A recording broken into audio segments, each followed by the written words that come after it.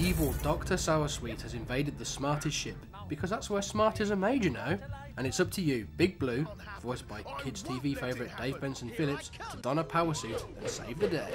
On the whole, it's actually not that bad as a standard platformer, also if you can get used to the camera, which has a tendency to do its own thing and potentially cause motion sickness. As you progress, you unlock additional powers and attacking moves that can be used on Dr. Soursweet's army of Stroopers.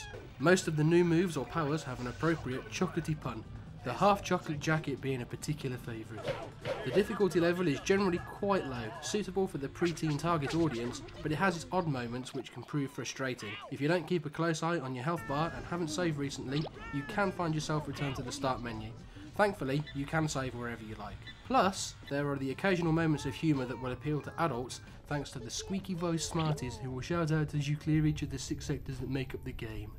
For once, this is a game that we can almost recommend. Almost.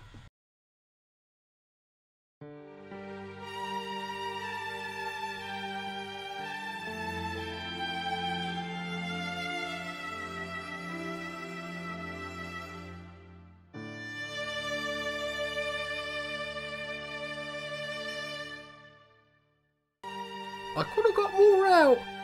I could have got more. If only I had more time. I don't know. If I could have saved more. I could have saved more.